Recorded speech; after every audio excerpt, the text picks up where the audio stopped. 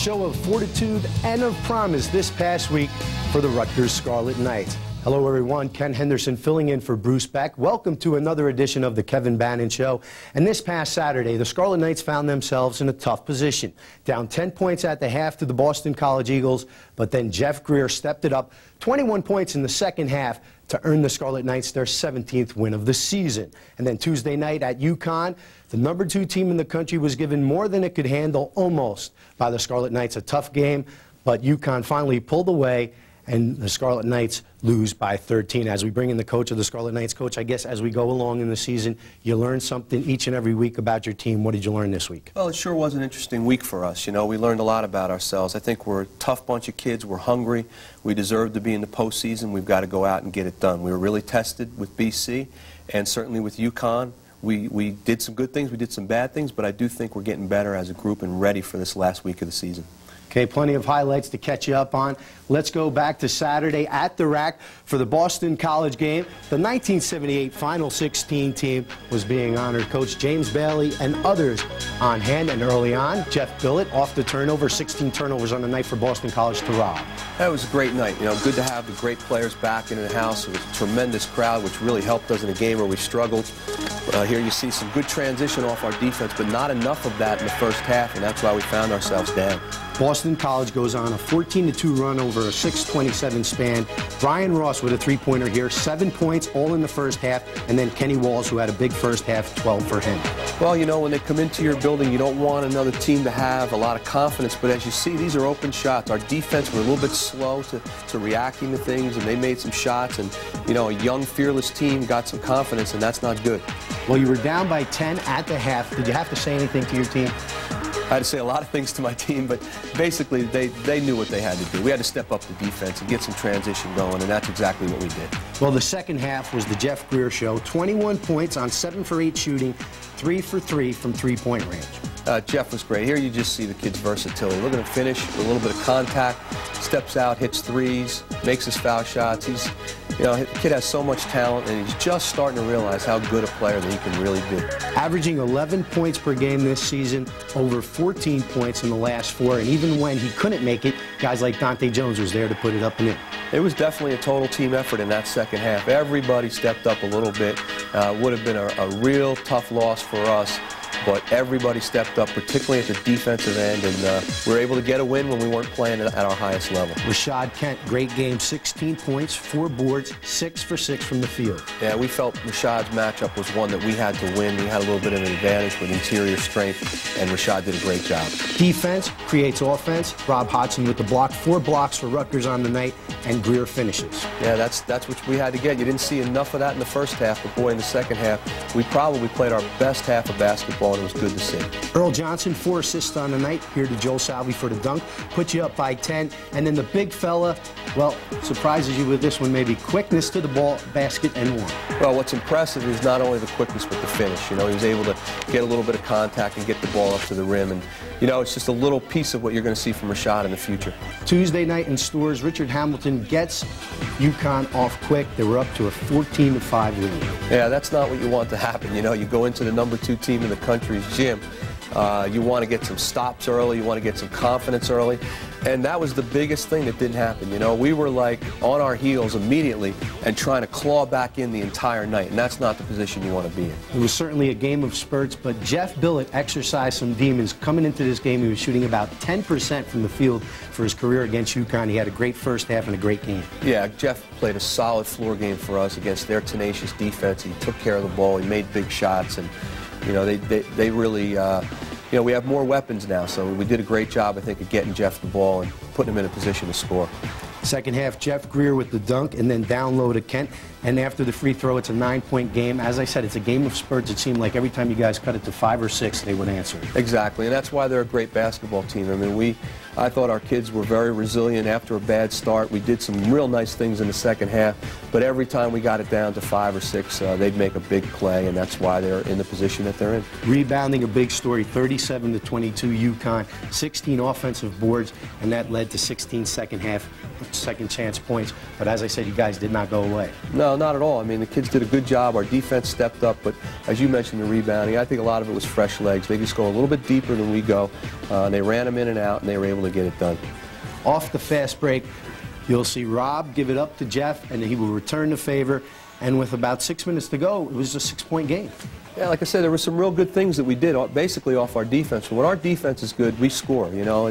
But a lot of weapons on their team, and they were tenacious here. Too many second-chance opportunities. Here's another one coming up here. Freeman's a terrific player. We really had a problems keeping him under control. Well, some solid efforts for the Scarlet Knights.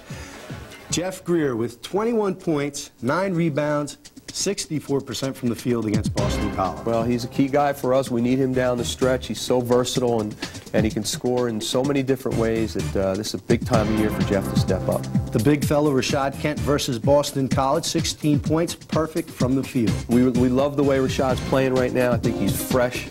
He's got lively legs, and we're making it more of his foul shot, so I think this kid's going to finish the season in great shape. Jeff Bill had a big game versus UConn, and big for his confidence. Well, he's certainly been consistent for us, playing the point, doing all the right things, and he's a hungry guy, wants to finish it on a high note. And Rob with a solid last 2 games, averaging just over 8 points and over 6 rebounds per game. Well, we need Rob to step up. This is a time of year for our seniors. Jeff's certainly done it, and we need a little bit more from Rob. Well, Coach, after 25 games, 17-8, looking pretty good for a postseason bid. I feel good about where we are right now. It's such an important time for us to bear down, get some wins going into the Big East tournament. We could feel like we already are a postseason team. Well, now it's time for our weekly segment entitled Why at Work. It's where the coach breaks down a play. It's brought to you by the Rutgers Court Club. And, Coach, take us through this play at Boston, hosting BC. Well, this is transition where we try to get out and run and see if we can't get an easy basket off 2-on-1, 3-on-2. But what happens is, and it often happens, we don't get one, but the kids stay with it, and we end up getting one on the inside for Rashid. And everybody did a nice job here of executing our secondary break.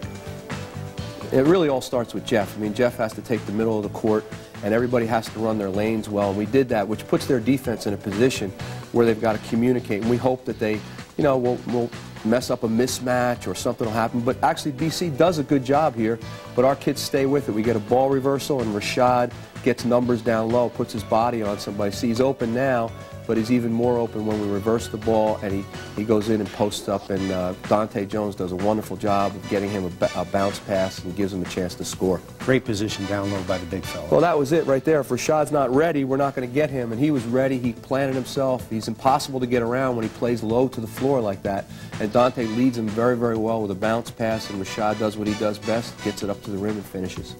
And once again, that is Why It Worked. It's brought to you by the Rutgers Court Club each and every week right here on the Kevin Bannon Show. Well, when we return to the Kevin Bannon Show, we take a look up next at the team who the Scarlet Knights call their in-state foes, the Seton Hall Pirates, when we return.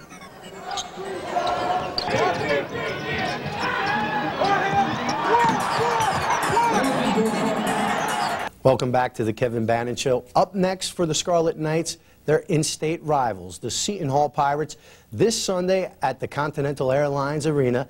Game time is 12 o'clock, where the Seton Hall Pirates are led by Tommy Amaker. In his second season, the game can be seen on CN8. And, Coach, a great year by Tommy, who entered the Big East the same year as you.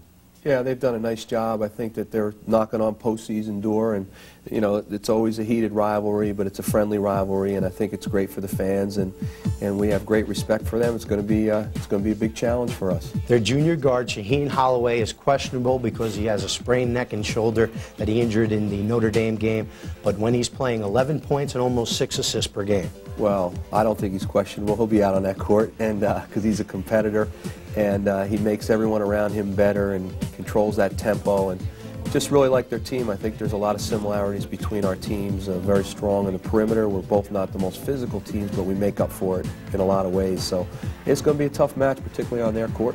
Calcanis on the outside, averaging 13.4 points per game, coming off 18 against UConn. And Gary Saunders, the transfer from Georgia Tech. Yeah, he's tough. You know, he's a guy that, as you see, he can go down and post somebody up, but then he can step out and hit a deep three. And you know, the matchups are interesting, and it's going to be quite a challenge. Inside, they have Dwayne Jordan, the senior forward, 9.5 points per game, and Chucky Moore from the outside at 8 points per game. And Ty Shine has also provided a spark when Holloway has not been there. Yeah, I think that's really a key with Seton Hall, the emergence of Chucky Moore and of Ty Shine, the way they've really come on of late. And that's why I think that they're very much a legitimate postseason team, because they're getting good bench play, much like we are late in the season. Okay, after Seton Hall, the Scarlet Knights are at home for the Georgetown Hoyas, and they will be led by Greg Esherick. He was the longtime assistant, 17 years behind John Thompson, taking over on January the 8th. He's done a great job. You know, this team's another team that's gotten better as the year's gone on. They're knocking on the postseason door. They're going to want to get us back. We played very well down there and stole a win down there. So, you know, we've got two tough ones coming up. Kevin Braswell had 16 points and 6 assists the first time around. And the sophomore guard, Anthony Perry, also came up with 16 points. He's out of St. Anthony High School in Jersey City. They're an exciting, you know, young team. This backcourt's electric. They can put up some big numbers, and we're really going to have to play great defense to get a win at home. Jameel Watkins with 12 points and 8 boards the first meeting. He's averaging over 9 points a game. And then they have a guy inside with probably the best name in the Big East Conference, with Ruben Boomshay. I think that the key to this team is if they can take care of the basketball and then the big fellas get involved. They're as big as any team in the league, so you've got to keep them off the offensive glass. If they're killing you the way we just showed there, that's going to be a long night for Rutgers. Trey Kilpatrick had 6 points and 2 boards. Nat Burton, 11 points per game, but he didn't have a good game the first time around. No, he didn't, but he's playing extremely good basketball. He's probably their best player right now, putting up good numbers and playing real well down the stretch. So I think it's a different Georgetown team than we're going to see, and them coming in the rack, it's a huge game for us, and we've got to be ready for that team. Most of the Scarlet Knight fans, however, looking towards Sunday, the in-state rivals. Coach, what are your keys against the Seton Hall Pirates? Well, I think the first thing we have to do is execute our half-court offense. I have great respect for the defense that Seton Hall plays, and we can't let them take us out of things, and just take care of the basketball and execute. I think the next thing we have to do is win the battle in the paint, because neither team is the biggest, most physical team, so whoever can get more production down low, I think, is going to have a big edge. And then lastly, I just think we have to play the kind of solid team defense. They're like us, a lot of weapons, a lot of guys on a given night that can get 15 to 20 points. But not just one player. So we have to play very solid defense to have a chance to win this game on the road. Well, earlier this week, we had a chance to talk to some of the Scarlet Knights about their upcoming game against the Seton Hall Pirates. You know, I think I think the attention that brought both coaches coming in, Coach Amber, Coach Bannon coming in at the same time, coming into programs that they're trying to build up. And we've had some good games already, so it just adds, and it really has. It's becoming really big. I tell you, I wasn't really aware of it when I first came here, for maybe the first year or so, but then, the Seton Hall thing just kind of seemed to pop up, and, it's big. It's in-state. It's close. There are a lot of reasons you want to win that game. We have a lot on the line, but we just have to stay focused and playing hard. Seton Hall's going to come at us no matter what, even though they probably don't have the chances that we have right now, but we just have to play hard all around. Seton Hall and us are now both fighting for postseason, berths, and so there's more at stake now in this game than maybe 3 years ago when we were both below 500. But now not only is Big East placing involved, but also postseason. So the importance grows. When we come back on the Kevin Bannon Show, the big man on campus joins us, Rutgers center Rashid Kent.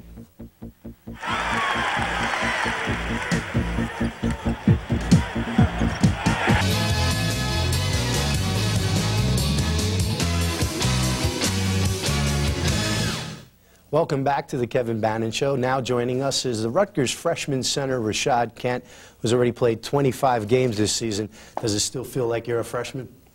Well, certainly. I have to think of it that way. It's just that I don't think I'm playing like, the normal freshman does. So I'm just going to have to stay focused and try to give my team 100% every time I step on the floor, and hopefully we'll come away with a lot more wins. What has been your biggest adjustment from the high school game to the college game? Well, now I'm really expected to give 100% every time I lace them up, whether it's in practice or a game. The long hours usually, in high school you practice maybe an hour and a half, and then you go home, and then that's it. But that's not the case here. You practice for maybe 2.5 hours, 3 hours. Then you go to study hall, and then, you know, it depends on how practice went. You might have to come back early the next morning and different things like that. So my days are always consumed with either school, basketball. I have a little time to sleep, and then it's back to school and back to basketball. Coach, has he surprised you this year with his play? Well, in some ways he has, because I think he's surpassed the on-the-court stuff. I knew he was going to be a great player for us, but I think his feel for the game and his adjustment, because he's so bright and he's kind of fearless. He's a very physical guy. I think he's turned the corner, and he's being modest, saying he's playing like a freshman. He's playing like an upperclassman for us right now. And it's a story when he misses. He's shooting about 69% from the field. He does a great job with his positioning, and Rashid, like a lot of players don't do, Rashid understands, you know, what he can and can't do, and he does a wonderful job of putting himself in a position to do what he does well, and that's finish around the basket. As his career comes on, he will move out. I mean, he's a good ball handler right now. We need a little work on his outside shot, but he will play as a four-man, much like a Kevin Freeman for UConn. That's what this guy's going to be like down the road. But right now he's doing what we need him to do, and he's doing it quite well. Rashid, what are some of the reasons that you decided to come to Rutgers? Well, I wanted to be a part of a program that that really needed a resurgence, and I felt that, you know, coming here, this program would be doing that. And Coach Bannon, he's a great coach, and he was bringing in a great staff. And, you know, I felt that, you know, it was a great academic school to be in, just in case basketball never worked later on down the road. And I really, on my visit, the people treated me well, and I liked what I saw. Well, when you look at Rashid's numbers, they are certainly outstanding. The field goal percentage is the number that sticks out, but 9.5 points per game, 4-point rebounds per game. And, Coach, he certainly is not playing like a freshman. Not at all. I mean, and he's scratching the surface right now on what this kid can really bring to the table. He's learning how to play with fouls. I mean, this is a work in progress. There's so much talent there, and he's going to get there because, as I said before, he's very bright, and he's a relentless worker. So when they have those qualities to go along with this guy's talent, I mean, the sky's the limit for Rashid Kent. And, you know, a lot of people make the point about your offensive prowess, but you're a pretty good defender as well. Yeah, you know, I try. I mean, most of my matchups, I'm either like 5 or 6 inches shorter than my opponent. And, you know, I try to use my strength and quickness to get around him when he thinks I'm sleeping to come up with a steal, and usually that's the case. Well, speaking of steals, Coach, that happens to be the topic of our Hoop of the Week. And this was tough to pick this week, but with the big fella on set, you know, I wasn't going to tell him he wasn't part of it. It's the Hoop of the Week brought to you by Dunkin' Donuts, and we go back to the BC game. Coach, showing some quickness there and then finishing. Well, what I said before about Rashid, I think it's really fun to watch people say, boy, I didn't know Rashid could do this, or I didn't know he could do that. We see it every day in practice. Right there, the quickness, the anticipation. He puts the ball on the floor a little bit, and then look at the finish. You know, the guy tries to intentionally foul him, and he still finds a way to finish it. So there you see a little bit of what people are going to see down the road for Rashid, and it's pretty exciting. Well, that, of course, is the Dunkin' Donuts Hoop of the Week. Rashid, best of luck to you and the Scarlet Knights the rest of the way. Thank you. All right, when we come back, we take a look around the Big East right here on the Kevin Bannon Show.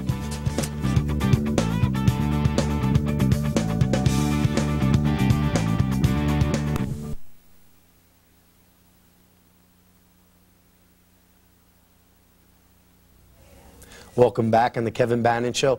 Now it's time, as we do each and every week, to go around the Big East. Around the Big East is brought to you by New Jersey Transit. Here's a look back at what happened this week in the Big East Conference.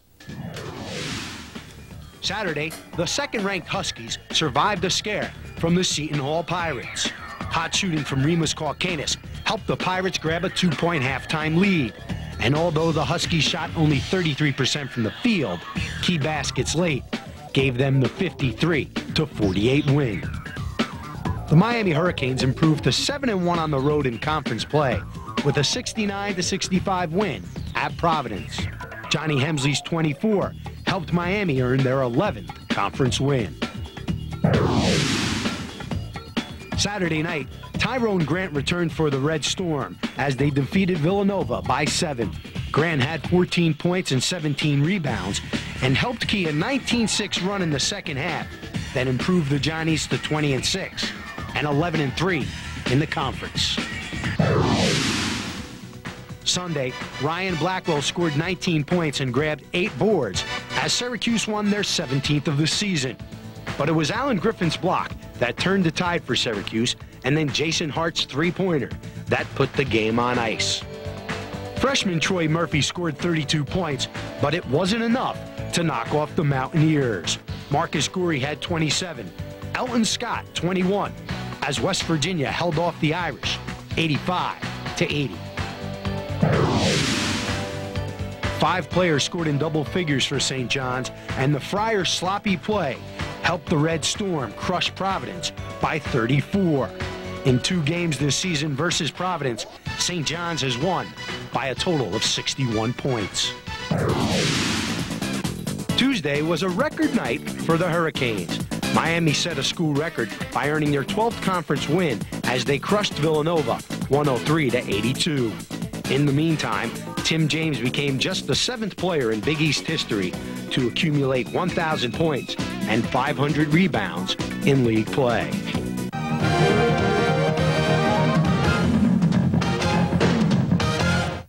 Well, Coach, as we take a look at the Big East standings, a lot of action up top with UConn, Miami, St. John's, and then the Scarlet Knights in 4th. Well, we got a heck of a battle here for 4th place, and we have to try to hold on here down the stretch. Miami playing well, and in the second half, Seton Hall, Notre Dame, Georgetown, West Virginia, Pittsburgh, and BC. Yeah, there's a, as you see how close everyone is together, a lot's going to happen in the last week as it normally does. So it's going to be very interesting next 8 to 10 days to see how this whole thing plays out for the Big East tournament. And when you take a look at the RPI rankings as far as the conference goes, 5 teams in the top 40. That's important. I mean, we're a strong league. It's been a great year for the Big East, and we hope to get 6 teams in, and I think our RPI shows that we deserve 6 teams in the tournament. There's the Scarlet Knights, 24, Villanova at 35, Syracuse at 42, and then Providence, well, they've dropped a little in the last few weeks. Well, the schedule's been tough for Providence, and it's going to be interesting, like I said, over the week, see what happens with everybody. If everybody wins the games they're supposed to win, I think we should get 6 teams in the tournament. All right, when we come back on the Kevin Bannon Show, we'll wrap it up.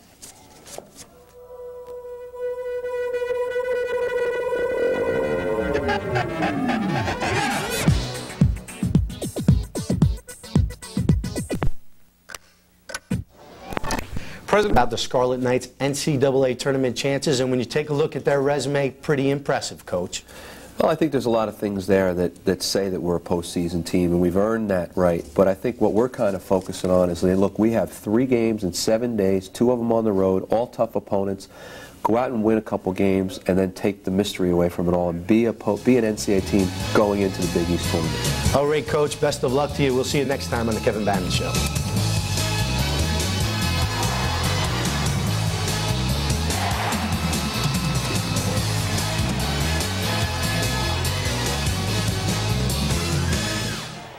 What's on Comcast this week?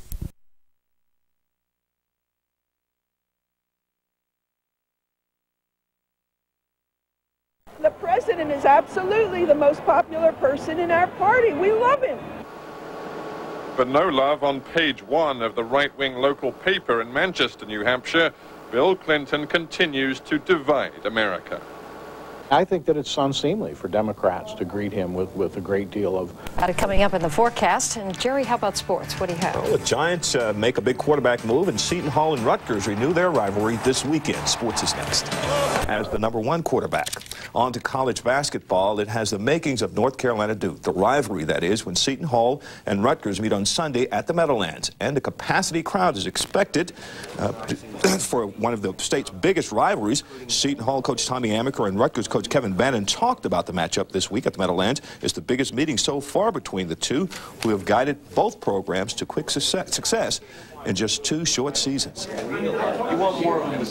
Everything is here to make this a spectacular rivalry. 2 teams that are close in proximity to each other, within obviously the same state, in the same conference, recruiting the same players, 2 new coaches coming on the scene at the same time, hopefully 2 programs trying to rebuild storied past and tradition. So there are a lot of things here that make this, I think, into a very nice rivalry. And the fact that when we both got into the Big East, I think really solidified that this was going to be special. And then certainly with Tommy and I coming on board in the same year, you know, it's kind of unique, and I think that it's been real fun for the fans, and we both have just scratched the surface, I think, of what the programs are going to become. Last season, the two split their home-and-home series, but all records aside, when they meet on Sunday, a win would be huge for both programs. Rutgers is still trying to lock down an NCAA bid, while Seton Hall is hoping to make the NIT. When you play in the Big East and you're playing for postseason, you got a lot of these mountains that you have to climb. But certainly when it is Rutgers and Seton Hall, I think it is special. I mean, it's more special for the fans and your administrators and all that kind of stuff. But hey, let's face it, the fact that this game is in late February even makes it more special when we're both trying to get to the postseason. So there won't be any shortness of intensity or fun or interest statewide. And as they say, you can throw out the records when these two meet, especially with so much on the line. The place will be jumping and packed to the rafters. All right, Jerry, thank you. Well, we headed into the break on a 9-4 run. The guys from Philly running in the third, Jermaine Robinson, pretty move. He had 14, 36, 32 Gratz. But the next time down, Billett would answer. Top of the key, 3-ball. He had 3 in the game, 36-35. Gratz would take a 38-35 lead after 3. Sherrod Carroll, the alley-oop. But with 17 seconds left in regulation, CBA is down 43-38 till Pat Lynch drills the tough 3, 43-41. 4 seconds left. Lynch would work it to Mike Scrapbook. He hits a 3 to tie it and send it into overtime. And in the OT, it was the Rutgers-bound Todd Billett coming up with the game winner off the baseline, 23 for Todd. We were running for a double screen over to the wing, and I took a dribble towards the baseline, and I saw the big man rotate. So I said, I'm going to have to get this one off quick. He's about 6'8" down there. So I took a quick pull-up, tried to get it over him, a little loft on it, and it went right in. And then we had to play D, and that wasn't 6 seconds left. The game's not over. And we came into the timeout, and then we got the defense together, and we stopped. So what's Bobby Hurley Jr. doing as he waits for a call? And this man about that high school.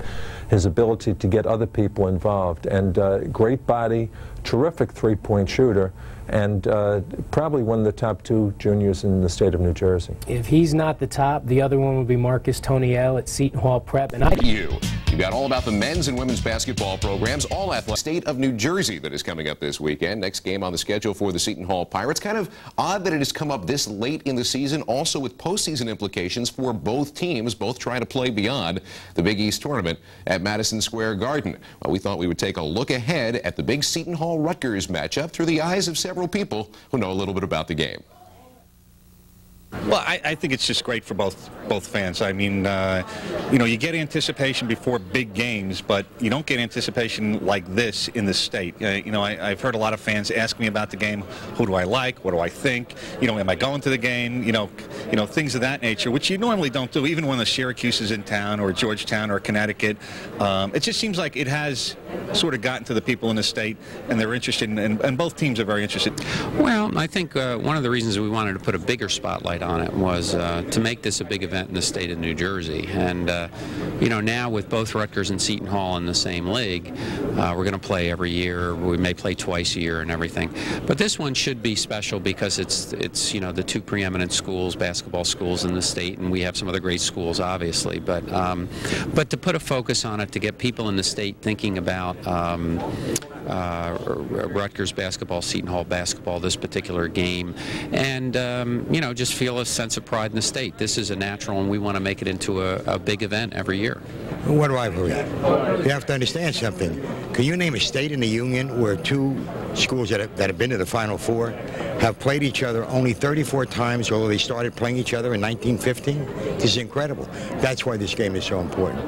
This state needs this game from a dignity standpoint, from a pride standpoint. Well, I'm getting a lot of fans coming up to me telling me they got a little side bets with their friends from Rutgers. Got people and family who go to Rutgers that's having a little bets to like go out there and get a win. They got a little, and that's good for the program. It's good for the fans to go out there and have a bigger crowd and more at stake here, you know, for everybody. I have numerous students and fans coming up to me requesting tickets, mainly because they have financial bets on them, and you know, they have friends that at Rutgers, and they're talking trash back and forth. So it's basically, you know, all talking about their bets. I think it's going to be a very good competitive game. Surprisingly, unlike last year, I think that was a little bit. I didn't expect what happened last year when Seton Hall went down to Rutgers. I don't think was prepared for that intensity, the energy in the Rutgers Athletic Center and that kind of thing. And I don't think Rutgers, conversely, was quite ready again for Seton Hall when they came to the Meadowlands. So I think that both teams having players that have been through this once, understanding what the game means, what it means in the state, what it means to their fans, I think you're going to see a high energy game, and particularly since they're only playing once this year. Okay, we're in a situation now where this game has an added importance because of who these two teams are. Is that added importance apparent to you and to your team while you're getting ready, or is this basically just getting ready for another opponent? That stuff kind of goes on television and the newspapers and all around you. Well, it's hard for the players not to feel the energy, the excitement about this game when, as our players mentioned when they were interviewed, about everywhere they go, the students on campus, professors, their friends, they may have friends that go to another university or go to Rutgers. They feel it, they hear it, they sense it. And so when you have them in practice, I mean, it is a little bit more important. And when you look at our schedule every year, I'm sure everyone that's involved in the state of New Jersey, involved with Big East basketball, involved with Seton Hall, and maybe with Rutgers, that they would kind of look at that. Where's that game? When is that game going to be played? Even though you try to prepare them as a coach down the road, each and every ball game you prepare the same. But I think the intensity about our players, I know, and I'm sure Rutgers will be the same way, it's going to be at a high level. Just real quickly, is it possible that maybe to a certain extent the importance in terms of bragging rights and or recruiting implications might be a little bit overstated on everybody's part? I think so, Scott. I think those things get blown out of proportion. I think people like to talk about that, but we know that one game is not going to make a program, especially when you're going to play each other so many times and you're going to see each other so many times. You're going to compete at so many things, not just with the ball game when you pitch it up at noon on Sunday. It's going to be important, obviously, for a lot of different reasons, and to feel good about ourselves if we can pull that win out. But I think it's blown out of proportion when you think about, well, this team is going to have the recruiting bragging rights or have the recruiting rights within the state. Time now for our Lincoln Mercury Dealers Drive and Score Play of the Week. Having a great year, but they lose to Seton Hall today, 57-55. Alabama. And I think Kevin's done a great job. Rutgers is in. All right, let's continue with the scores, and we'll go to your comment. In college basketball, it was the New Jersey shootout over at the Meadowlands today. Big East basketball, Seton Hall edged Rutgers 57-55. Take a look at the highlights of this contest. Kevin Bannon and the Scarlet Knights, they're all smiles right now. First half, Dwayne Jordan with the block. All on the break. Gary Sanders going to the iron. That is X and 1. Pirates up 27-25 at the half. Second half, Shaheen Holloway with the feed to Dwayne Jordan. Jordan for the bucket, and he's fouled, but he missed a free throw. 34-27, Seton Hall. It's all Pirates. Ty Shine says, what's that? Shot clock running down. No problem. A little prayer with an answer. 47-34 Pirates in front. Scarlet Knights, however, they stayed in until the end. Jeff Billett, 10 points. Long bomb from downtown. That's 3 ball. Rutgers cuts it to 2. Then in the waning seconds, Rutgers with a chance to tie or win, but Rob Hodgson loses control. Seton Hall holds on to win this one, 57-55. All right, what's the lowdown on Rutgers? Hopes of making it to the NCAA tournament may be a distant memory for Rutgers. That's after losing 3 straight games. The latest, a 57-53 loss to Georgetown last night in Piscataway. Boy, that was an awful lot like the Seton Hall game the other night. And that's scary when you don't learn your lessons, particularly at this time in the season. You deserve what you get. Deserve it or not, Rutgers finds itself in a nightmarish slump at the wrong time of the season. With another capacity crowd on hand at the rack, the Scarlet Knights continue the kind of play against Georgetown that now has them on a 3-game losing streak. Poor shooting, sloppy ball handling, teamed with tough defense by the Hoyas, added up to just 20 points for the Scarlet Knights in the first half. Tough to watch. This has been a team that's really overachieved for 90% of the season, and right now they're just struggling. Nobody wants to play that poorly offensively. But, we're doing a lot of standing around looking at each other, and we're really struggling with things offensively right now. After falling behind 13 points in the second half, Rutgers did stage a comeback and managed to tie the game with just over a minute left on a Dante Jones 3-pointer. But they would need another 3 to tie with 2 seconds left. However, Rob Hodgson's shot rimmed out. resulting in another disappointing loss for the Scarlet Knights, who now seem more destined for the NIT than the NCAAs. Yeah, the easy thing is, I guess, to give up now. And, you can't do that. We have 17 wins right now, and we still have at least 2 games left. So, there's no reason to, pack in the season yet. The loss drops Rutgers to 17-10 overall, 9-8 in the Big East, with its final game in Miami on Saturday. That's a tough one. The Rutgers women, however, cruise to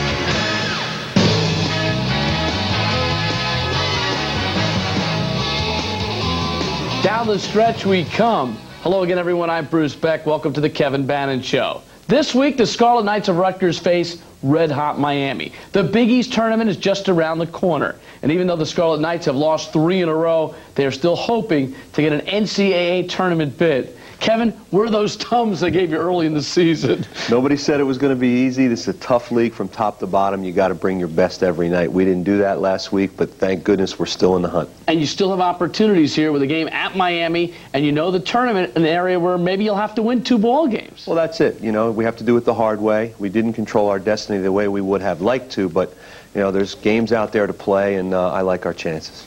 Let's take a look at the week that was and begin our recap with the Battle of New Jersey, Rutgers taking on Seton Hall. And when you two teams get together, it's always special. It really was. I mean, this was a special one. Great crowd. People getting there early, camping out. It was a lot of fun. And both teams playing in a very important basketball game in late February. Jeff Billett, what kind of range is that? Well, Jeff's always ready to play, and he certainly brought a lot to the table. And this kid knows that he's only got a handful of games left, and he's really playing like it. Rutgers up 16-15. Billett with 3 3-point field goals in the ball game. Jeff Greer gets it to Rob Hodgson. Nice move.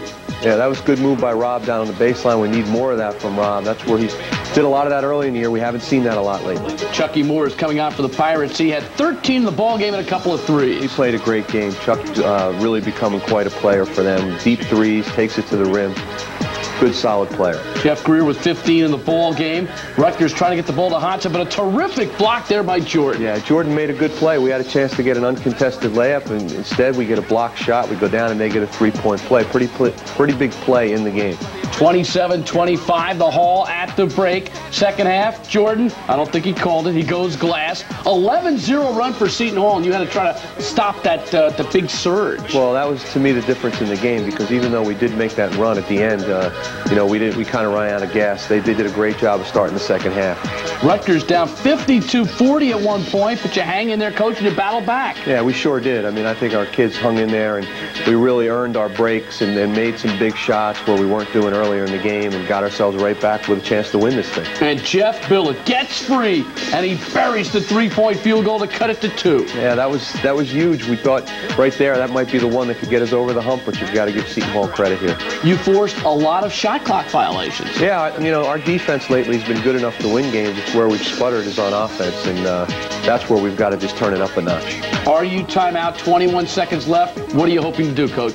We ran a little set here, and we looked for a little different option for Rob. We were hoping he'd nail a 3 there, and if he didn't, take it strong to the rim, and unfortunately we got neither there, but you have to credit Seton Hall with defending it well. Shaheen Holloway knocks it off of Rob's leg. It goes out of bounds. 57-55. The Hall wins it. Now let's move ahead to senior night at the rack. You're going to have to say goodbye to Hodgson and Billett. It was a wonderful scene to watch those two guys get the ovation they had in the pregame ceremony. They deserve it, and our crowd was fantastic. And Rob was into the flow early on with the bucket there. Georgetown up 13-7. Billett drives, pulls up. We've seen that a number of times. Yeah, see, that's where Jeff's done a great job. Hits the long-range jumpers, but much better now getting into the lane and making plays. And a good look to Kent. Yeah, we needed that penetration. Unfortunately, Jeff was the only one that did that consistently all night long. And now he'll look again and find Hodgson. If he gets people into the flow, you got to be happy. Yeah, that's his role, In addition to being a guy that can put some scoring numbers up there, he's got to get other people involved, and he's done that quite well.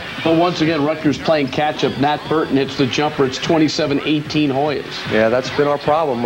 Again, our defense was good enough. We just weren't scoring the basketball enough to fight these guys off, and they got a comfort level in our gym that you don't want to see somebody else get. And Georgetown goes on a pretty good run, 13-6. Anthony Perry hits the three. It's now an 11-point lead for the Hoyas, and time is starting to wind down. It's not in your favor. A lot of similarities to the Seton Hall game. Right. I mean, we let them get off to a good start in the second half, and we just battled back, and we were right there, but just couldn't get over the hump. And Earl Johnson did a good job in bringing some energy to the game. Yeah, our offense picked up at the end of the game where we penetrated the kind of things we needed all game long.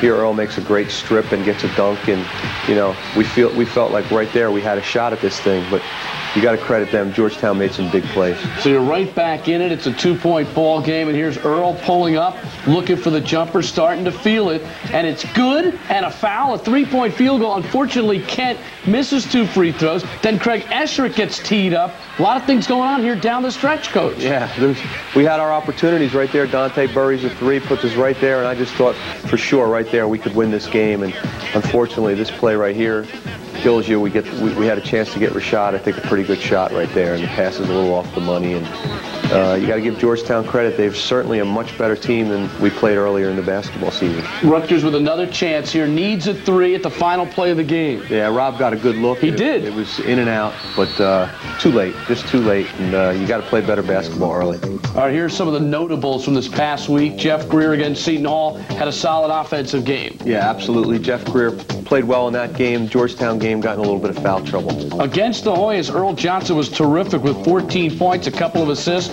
Rob Hodgson the last couple of games. Typical Hodgson, doing a lot of things well, including stealing the ball. Dante Jones, I thought the fact that he hadn't made a field goal the whole game, and he makes that big one in the last one to tie it at 53, shows his tenacity. It says something about Dante. I mean, that's the kind of player he is. He's not considered a great shooter. He makes big shots, and he's going to have some career in a Rutgers uniform. You know, you look at a season, you look at games that come down to the wire, and it can determine whether you have 2 or 3 more wins or 2 or 3 more losses. Yeah, that's what happens. We've won some close ones. We've gone on the road and gotten some victories. But for whatever reason, we're struggling with our confidence. Not a good time of year to be struggling with confidence. Too many teams playing for too many big things.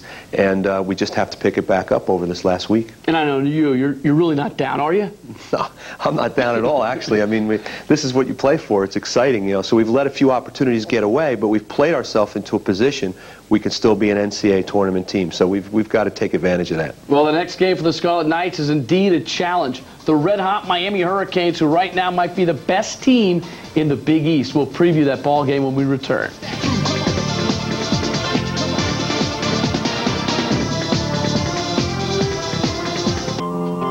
What's now very good. 20-5 overall in conference play. The record 14-3, including 8-1 on the road. And Kevin Bannon, there might not be a better team in the league right now. No, they're playing great basketball, and they've earned the distinction of being, I think, the hottest team, the team that's moved up the farthest in the rankings, just about knocking on top 10 status. And you know, they're a difficult team. I think they can go very far in the NCAAs. So Rutgers takes on Miami at 12 noon this Saturday in a key ball game for the Scarlet Knights at the Miami Arena. Leonard Hamilton, their head coach, in the 9th year at the school, he's done a very good job. It's the most wins they've had since 1965. And Kevin, I know you think a lot of Tim James, their senior forward. Yeah, I think he's had a great year, as good a year as anyone in the league. He can step out and hit jump shots, but he finishes around the basket, blocks shots. Kid's really stepped up this year, and so has the rest of his team. They will retire his number before your ball game, and only Rick Barry's number has been retired at Miami besides James. Johnny Hemsley, another dangerous weapon. I think one of the most improved players in the Big East. He's a slasher. He can hit the deep 3, and he's so good off the dribble, and he plays with more emotion than Tim James. I think the team really follows his lead, and this guy Mario Bland, same thing, a guy that's gotten so much better. He's only about 6'6", but plays about 6'10". And averaging 11 points and 5.5 boards. Vernon Jennings, he's second in the league in assists, averaging about 5 per game. Yeah, the supporting cast around the upper class trio there is very good. Jennings can really handle the ball and is a tough defender, and they've got Kevin Houston back from being injured, and you know they're a very good basketball team. Houston had a stress fracture in his right foot, so he's back, and he will help their fast break. And John Salmon's also a guy that will help them. So there are weapons, but James is the go-to guy. Definitely. James is the kind of player that can put the team on his back. He can get 30 on you pretty easily, and I think he's a legitimate Player of the Year candidate in our league this year. All right, Kevin, let's talk about your keys for this ball game, because there's a lot of things to worry about. Well, first and foremost, I'd say we have to defensive rebound. I mean, that's been a problem of ours no matter who we've played, but when you're playing Miami with their athleticism and the way they relentlessly attack the glass, you've got to do that. I think secondly, I think they might play the best half-court defense in the league, in a league where there's a lot of that good defense going on. So we've got to execute our offense and take care of the basketball. And the third thing, I just think it's something personal, but contain Hemsley, because he's an emotional, fiery leader of their team. James is going to get his, but I find when James and Hemsley play well, they're pretty much unbeatable. So we've got to do a good job on Johnny Hemsley. First in the league in field goal percentage offense, third in the league in field goal percentage defense. That means they're doing it on both ends of the floor. They really are. I think they're very, very well coached, and they're a good system team. They take enormous pride in their defense, and they don't take bad shots. The right guys take the right shots, and you know, when your basketball team has those kind of qualities, you're going to be 20-5 and in the top 10. We've mentioned a couple times in the show that this is a big ball game because Rutgers is thinking about the NCAA tournament. Here's their resume right now, something to consider as we head very close to Big East tournament time. Scarlet Knights currently 17-10, non-conference record very good, schedule solid, RPI ranking still under 40.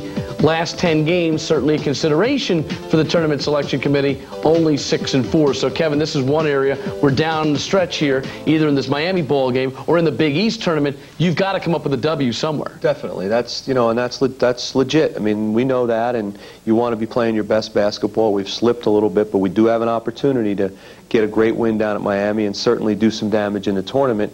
And if you do that, or if we do that, I believe we're in the tournament. And Rutgers needs some energy this coming weekend, and there's one guy who's provided energy all season long, Joel Salvi. We'll profile him when we come back.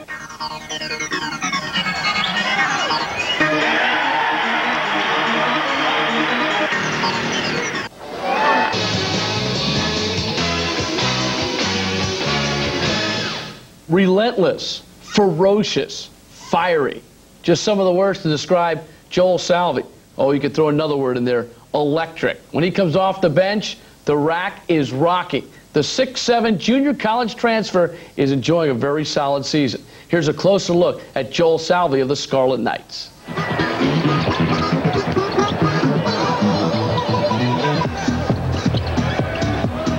He does all the little things and make a team a champion. Baseline, beautiful feed underneath to Salvi. He's like Dennis Rodman in the NBA. And Salvi, here's Salvi again, yes. He gives 100% out there, and people like them when they see that. Fine spot, steal by Salvi. He goes all out on the floor, you know. Here's Salvi. That's the exclamation point for Salvi. Although Joel Salvi isn't a starter, he's proven to be quite an asset to the Scarlet Knights. His outgoing personality and tenacious work ethic on the court has earned him the position of fan favorite. No one's ever showed that much appreciation for the way that I play, the style that I play. And now I think in the Big East, a lot of people were tough, and you got a lot of big guys, muscular guys, and just my style of play, as if, you know, when I get down on the ground, I make diving plays, I get the rebounds. And I think the crowd sees that, and I guess there hasn't really been someone like that in the Rutgers program. And for me to just come in and make that impact, it definitely feels good. As a transfer student from a successful Allegheny College program, Salvi knows how to win, and he uses that knowledge in helping his teammates on the court and on the sidelines. For me to get enthusiastic on the side, jumping up and down, screaming, a lot of time when you're sitting on the side, you can see a lot of the things that you can't really see when you're in the game. And I just try to give my team an edge, you know, let them know, get the rebounds, get on the loose balls, and just I try to be as much as a vocal leader as I am a emotional leader playing on the court. Salvi is a throwback player, back to the time when everyone knew the meaning of the word teamwork, when every loose ball was attacked, when everybody hustled all the time, and when they had big hair and wore long socks. Socks are pretty much is just a habit that I've had, you know. In junior college, I played with them up in high school, but in junior college, the coach really didn't like it up that high, so I conformed to hit what he wanted, and I had him down a little bit low. I inched him up a little bit during the game. But no, I'm here, you know, I'm more or less allowed to have them up and just, I don't really think about it, you know. When I put everything on, I just pull my socks up and I just go out there and play. When Joel enters the game, it's as if he like ignites the whole team with like his rebounds and his steals and the way that he just plays defense. It just stirs the whole crowd up and gets everybody into the game more. Like, he doesn't always score like the most points, but he does a lot of little things that help the team out all the time. I like him because he works hard. He hustles a lot on the court. He didn't get that much playing time as out of the starting players, but I like the way he plays. He goes hard for everything. I don't know. He just works hard. He's like a wake-up call every game. I mean, if we're playing sluggish, he comes out, makes a couple of good plays, and just gets us up for the rest of the game. And it's great to have somebody like that on the team. He's a coach's player, a teammate's inspiration, and fittingly, the Rutgers fan favorite. A coach's player, is that fair to say? Definitely. I mean, he is a throwback. He's a guy that, you know, when we recruited him, the role that he's playing is exactly the role that we envisioned for him. Come in, dive on the floor, be an inspirational leader. You know, everybody loves him, and this is exactly what we wanted for Joel when he got to Rutgers. I knew he was cut from a different mold on Midnight Madness when he started to come over and go, "Arr," and I had never even met the guy before. Yeah, it didn't take long for our fans, Midnight Madness, to find out we had a guy that was a little bit different. I tried to warn them, but when you see him play, they realize that he's different. And what I'm excited about, Bruce, is that my thing is next year he can expand on this role, all these nice things that he does for us, and I think he can score more. He's a better shooter than people think. He's a good foul shooter, so it's pretty exciting. His upside is pretty exciting. Hoop of the Week is brought to you by Dunkin' Donuts, and Joel Salvi helps us out this week in giving us the big play to look back on. Kevin, let's go to the Georgetown game. Well, with Joel, you know, again, what I was just talking about is he's so quick to the rim. In addition to being a great athlete, he's just got great instincts. So right there, Earl's feed becomes a dunk before you know it, and that's our Hoop of the Week. There it is, the Salvi Jam, and that is the Dunkin' Donuts Hoop of the Week. Coming up next on the Kevin Bannon Show, we'll talk about the Big East Conference because it's starting to get interesting with the tournament at MSG just around the corner. Stay with us.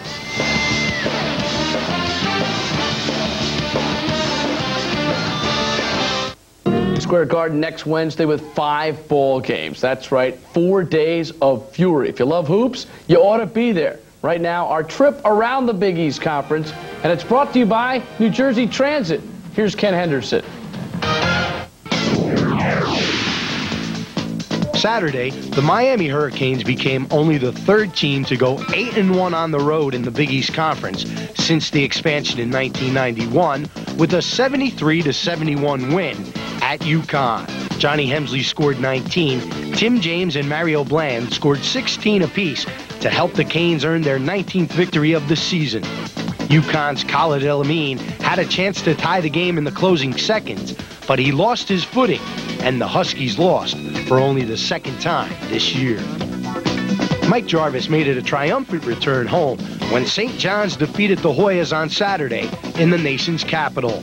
LeVar Postel had 18 points and 15 rebounds, and Eric Barkley scored 7 points in the final 129 to give the Johnnies their 13th conference win.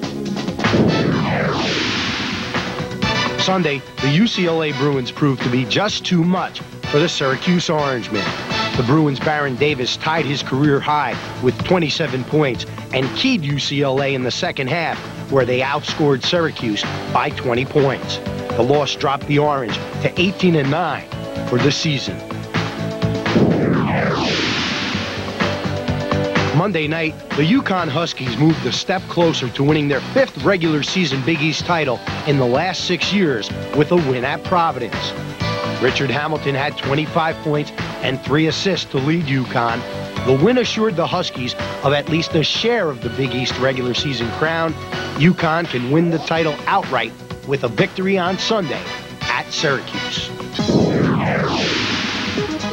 Tuesday night, Villanova went out of conference to face longtime rival Penn. The Quakers jumped out to an early lead, but Brian Lynch's 17 points, coupled with a second-half 14-3 run by Nova, earned the Wildcats victory number 19 on the season. In other action Tuesday night, the Miami Hurricanes earned their 20th win of the year by trouncing Pittsburgh 85-52. Tim James had 20 points to lead the Canes to their first 20-win season in 34 years. And that's our trip around the Big East. So, Kevin, the big three right now with pretty impressive records. Yeah, I mean, they're three of the top probably 12 teams in the country. All have gotten better. I think Connecticut, a little bit of a struggle, but I think they'll snap out of it. So the league will be represented well. And obviously the big focus for you guys right now, try to get that 4th or 5th seed overall for the tournament, right? Well, that's what it's all about right here. We want to try to, we feel like we've earned that, and we want to, there's a big difference between being, say, a 4th or a 5th seed or a 6th or a 7th seed is very much a different path to success. So we want to get that 4th or 5th seed. You're not surprised that it's come down to the last week of the season, are you? No, not the way this year's been. I mean, there's a fine line that separates teams. Several teams have stepped up. A couple teams like ourselves have struggled a little bit, but it was going to be a battle right to the end. I'm not surprised a bit. Now, the RPI rankings are very important for the NCAA Tournament Selection Committee. Here's the numbers right now in the Big East, and a lot of those teams are kind of on the bubble when you look at Villanova, Rutgers, Syracuse, and Providence. And Kevin, they've looked at this for a number of years, whether you believe in it or not, and they also look at how you finish, how you end up, what you are in your last 10. Yeah, well, what you have to do is you have to finish strong, and it doesn't really matter what our RPI is. We have to win a couple of games in the tournament or get a win down at Miami, and we know what we have to do, and I think our kids are certainly capable of getting that done. It's similar to a boxer. If you knock the guy out, you don't have to worry about going to the decision. You know what I mean? I think, that's true. And we've lost some opportunities to control our destiny, but not all of them. And that's what we have to do. We have to go out and get some wins. And when you look at this Miami Hurricane team, you're going on the road, they're saying Miami's good at home. Hey, sometimes when everyone is looking one way, you can sneak up on somebody a little bit. Well, I think we have it in us. I mean, we've beaten, 4 or 5 top 20 teams over the last year and a half of my tenure, and I think this team has the resolve to go get a game like that done. And maybe Miami looks past us, but all I know is I think our guys will be ready to play and certainly ready to accomplish something in the Big East tournament. All right, some final thoughts coming up on the Kevin Bannon Show in just a moment.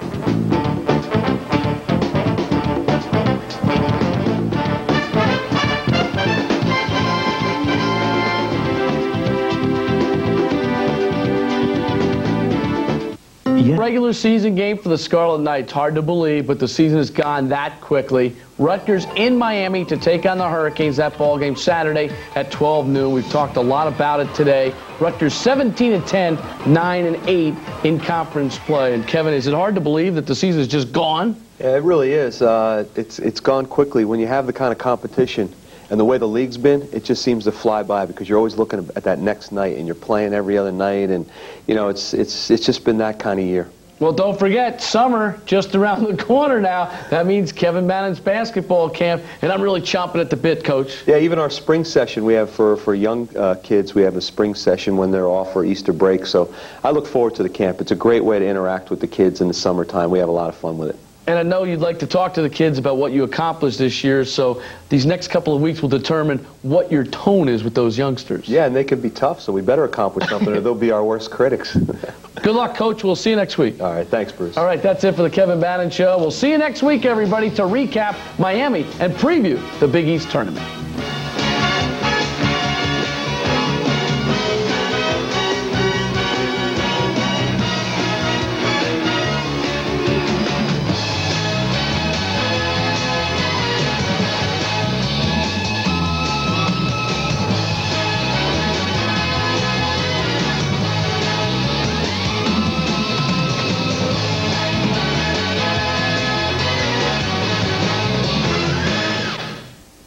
All right, what's the lowdown on Rutgers, which has lost 3 straight? I know a lot of people said they've killed themselves, and now they put a lot of pressure on themselves in the Big East tournament. I really believe that when they play Miami on Saturday, that helps them in the RPI win or lose because Miami is such a highly rated team. So that game's not going to really affect them. It'd be great if they win it, then they're definitely in. I think if they win their first game in the Big East tournament, they're still going to get in. Because when you look at it and you try to fill these slots in the conference, in the brackets, do you want the 3rd place team from the Missouri Valley or the 6th place team from the Big East? and I think when you break it down and look at who they played, and don't forget, Rutgers, a big credit now that no one thought early in the season, they played Auburn. Right. And that's huge for them in their RPI. They get all that credit for everything Auburn's done, and that becomes a big win for them. I think that even though they've stumbled a little bit here at the end, they were close games, they weren't blown out, and I think the committee will look at that, and then they'll say to themselves, these guys deserve to be in. I don't know what kind of seeding they're going to get. They could be, double digits even, but they'll be down. I think they'll get in. But very rarely do we see a team that even finishes 5th or 6th in the Big East, the SEC, the Pac-10 that is lower than 10th in the overall seedings. That's right. That is rare, but it has happened, and they can still do it that way. And one of the things people have to realize, talking to these guys in the committee room, and I'm fascinated by this whole thing, and that's why I always pick these guys' brains, and especially when someone leaves the committee, then they're willing to talk a little bit more. One of their big problems is that they have to move people, sometimes as many as 2 lines. So you could see a team seated 11th that was really meant to be in 9th, but they had to move them for different reasons, to get them away from a conference opponent, to get them away out of a site that they couldn't play in on a certain day.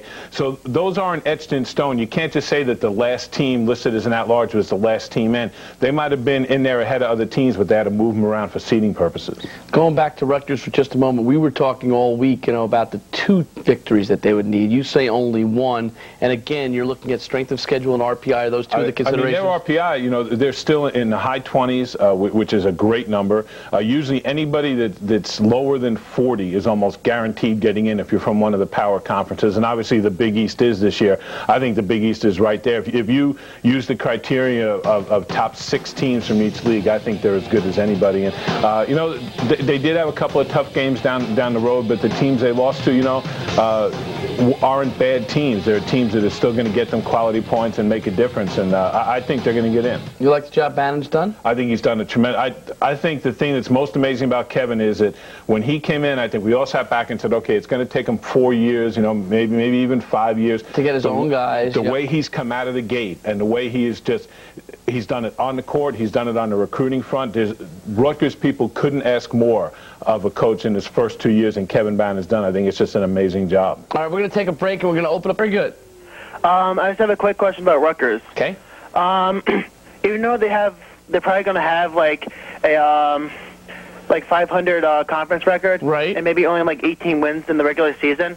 Do you honestly think they still have a good shot at the tournament? Well, let's get you caught up because we talked a little bit at the top of the show. Jim, give your opinion because we often share ours. Yeah, no, I think that people have to realize when you're in the Big East, 18 wins is a big number, and that's a number good enough to get in with their RPI they have. I think if they win 1 game the rest of the way, either find a way to upset Miami, which would be almost impossible, or win their first game in the Big East tournament, they're in the NCAA tournament. Even though the way they're playing right now, they're kind of slumping along because I've been to every game. Yeah, and they're not playing very well right now. No, they're not. But they were still right there. They lost a couple of tough games. You have to realize, the Seton Hall game was on the road. The committee takes that in consideration. So I think they're sitting in good shape. When you have an RPI as low as theirs, you're in better shape than you realize. Okay, so Scarlet Knights fans, keep the faith and hope for a win against Miami or a win in the tournament in the opening round. And last year, Rutgers made it to the semifinals of the Big East tournament for the first time ever on that great shot by Jeff Billett. Neil in Fanwood. Neil? Hey, Bruce, how you doing? Good, Neil. Quick question, specifically about Rutgers, but more along the lines of the Big East. Let's just say, I don't like to go by hypotheticals, but if, with the schedule the way it is the last weekend, if Rutgers were to go down Miami and lose, and let's say a Seton Hall were to go to Pitt and win, Seton Hall would theoretically finish higher in the Big East. Would Rutgers still have a chance to go to the NCAA tournament? Yeah, one thing that the committee will tell you when you talk to them is that conference record is not one of the things they look at. That every regular season champion gets put up on the board, on the at-large board, right. And then everyone else, your conference record's thrown out the window. You're just now another team trying to get into the tournament. So if you finish 3rd, you're not necessarily better than the team that finished 5th. If the team that finished 5th had a lot better non-conference schedule than you did, they can still work their way in. So it's conceivable they both could end up with 9-9 conference records, and I guess the first tiebreaker is head-to-head, right? Head-to-head. And so for the conference tournament, that'll make a difference. But, and when you think of the job Tommy Amaker has done this year, I think he's done an incredible job, with the talent he has there, with the injuries he's gone through. I think he's done a spectacular job, and they've clinched themselves an NIT bid. They're 2 games over 500 right now. Even if they were to lose the game at Pitt and lose their first game in the tournament, they'd be 500. That'll get you in the NIT. A couple of quick teams. Your thoughts? Just figures out of it. The goal, get in the dance and avoid hearing the sad sentences that go with being left out. Well, I think we would have liked to have seen maybe one more win. Ryan Robertson can win it, and he was fouled by Peterson. Maybe one more win. Collier wants to go against Morris, and Morris shuts him down again. Like to have seen one more quality win. Heading into the conference tournaments, over 40 teams were still in the running for about half as many spots in the field of 64. More than a few come from conferences used to getting several into the party. After the big three, Duke, Maryland, and Carolina, there might be room for one more from the ACC. 3 teams, Georgia Tech, NC State, and Wake Forest, are all hovering just above 500. Now, Wake Forest has 15 wins going into the weekend. Last year, they had 16 wins, yet did not get into the field of 64. Wake has one thing firmly in their favor. They are the only team other than Kentucky and Duke to beat Maryland. The SEC's shown what big wins can do. Arkansas's back-to-back victories over top 10 teams give them 20 wins and a sure bid. Ole Miss and in-state rival Mississippi State will need to do the same in the SEC tournament. 2 Eastern Leagues also have teams waiting in line. The Atlantic 10 had 5 bids in each of the last 2 years. Temple's 19 wins should make them a lock. Rhode Island, second in the A-10 East, needs to make the conference final to get a bid after being hurt by early non-conference losses and a slow A-10 start. With 20 wins, Xavier sits atop the A-10 West, tied with George Washington, which still needs to avoid an early tourney exit. Well, a couple of weeks ago, I opened up my big mouth and said 18 would probably get us in, but I don't want the players thinking that. It may be, but you know, I'd like to get every win we can possibly get, maybe get to the conference finals, and who knows, once you get to a championship game, anything can happen. The Big East has 2 teams holding trump cards. Villanova has wins over bubblemates Rutgers and Syracuse. The Orangemen beat then #1 UConn. Rutgers may be the odd team out, the victim of a weak non-conference slate and a late-season losing streak. Much of the talk in the Midwest centers around how much space the Big Ten will take up, but the drama will be in Big 12 country. Kansas and regular season champ Texas are breathing easy. Missouri, Oklahoma, and Nebraska, all shy of 20 wins, aren't. And Oklahoma State, once favored, may be running out of breath. They have not performed well all season long. They have been upset victims to teams that they should have beaten, teams like Creighton and Florida International. Oklahoma State has to get to the final or win the Big 12 tournament in order to be invited to the NCAA tournament. Among the mid-majors, a lot of chances for more than one bid. The Mid-America is expected to send 2, selected from Toledo, Kent, and Miami of Ohio, each with 19 or more wins. Conference USA is looking at possibly 3 bids. While Louisville's strong schedule gives them the inside track, UNC Charlotte has just as many wins, including an upset of Cincinnati. UAB leads the conference's national division. Many of those bids may come at the WAC's expense. After Utah comes wounded hopefuls UNLV, TCU, and low RPI-rated long shots Tulsa and New Mexico. In the middle lie Jerry Tarkanian's Bulldogs. Fresno State, I think, has some of the best talent, especially in the backcourt of any team in the country, but they have not performed consistently, and I think have to do something spectacular in the WAC tournament. Better to hear that now than spending March hearing this. I think we would have liked to have seen maybe one more win. 3 winners over the Scarlet Knights of Rutgers. Miami forward Tim James honored before the game. His number retired, and then the Hurricanes came out running. On the move, Salmons to Hemsley. Nice finish in transition. Then Tim James can get it done in the paint, throwing it down inside. James and Salmons help extend the Miami lead. They connect for the alley-oop. Time running down. Scarlet Knights had their last effort spoiled by Miami's Tim James. He gets the block on the 3-point attempt, and Miami survives Rutgers 68-63. In the Big Ten. And Miami, Rutgers, of course, we've been talking about this, trying to get the last hopes in. NCAA tournament trying to end a losing streak, but in Miami winning 7 in a row coming in, and Tim James, you saw his jersey being retired, you see his jumper being knocked down. Second half, more from Miami.